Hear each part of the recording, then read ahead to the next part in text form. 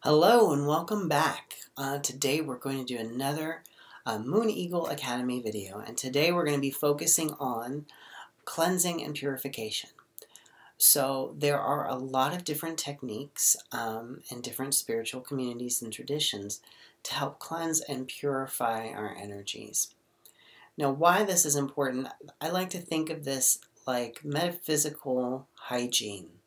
So just like we wash our hands all the time, we bathe regularly, hopefully, we brush our teeth and do things to take care of our physical integrity, we also want to do that with our energy and our spirit.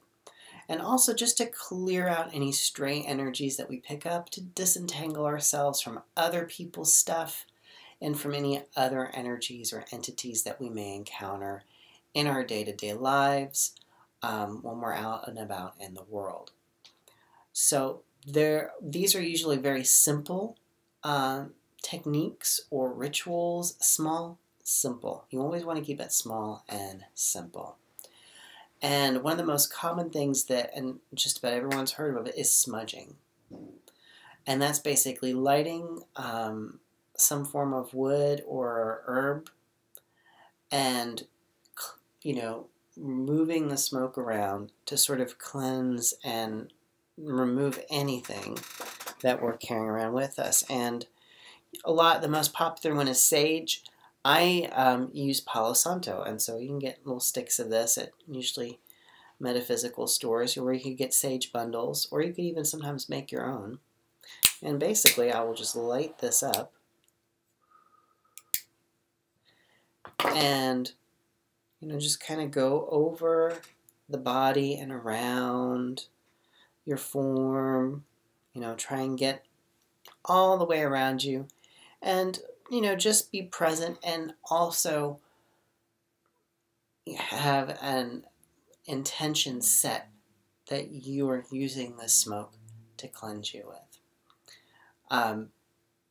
So that's one of the most simplest ways to do that. Every time I come into my office, even before I open the space and call in the directions, I will take the Palo Santo around and smudge. Unless, of course, I have someone coming to the office who has an issue with smoke. If they have an issue with smoke, I also have like a liquid sage kind of thing. And this is basically, made up of alcohol, distilled water, and then essential oils of different plants. So, I can take and do the same thing. I can just spritz around, go all around. I can go all the way around. And so it's good to have several different ways because, as I said, some people might have issues with their breathing, and if they can't have any sort of smoke or incense going on around them, you can also use sound. So you can use something like a singing bowl. I'm not going to do this too much because it might overwhelm the microphone. But you can do that, use the same. More popular for sound cleansing is a rattle. And again, it's just a matter of having intention to shake things loose and to cleanse. So the most important thing is intention, obviously, because there are also rituals that use none of these tools, none of these methods, something like the Kabbalistic cross, which I've made another video of that I will put up here in the playlist. And you really just want to get focused and set some time aside to regularly do this. It's really important.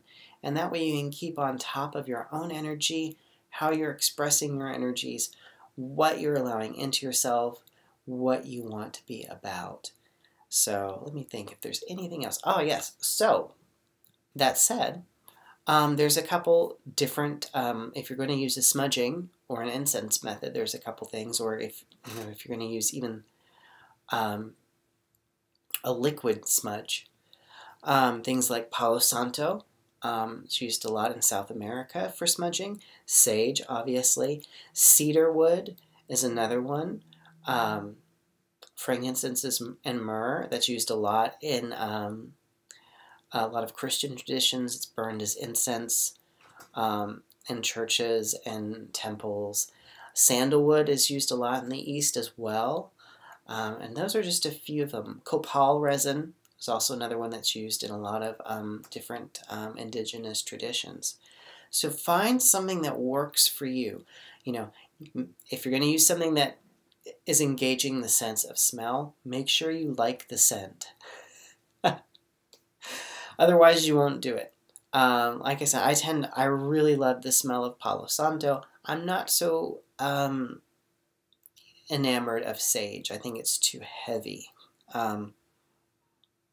And just like you would do yourself, you can, like you said, you can do the space. Like I always smudge the office every single time. And it's really important, you know, if you're going to be doing a lot of work or just even in general to occasionally do this. Oh, the other thing you can do is take salt baths. So you can use salt as a cleansing agent. So you can take some Epsom salt, maybe even mix in some sea salt, and take a nice hot salt bath on occasion to allow yourself to like slough off any sort of extra energies, take off any negativity that you've been carrying around with you. And that's it.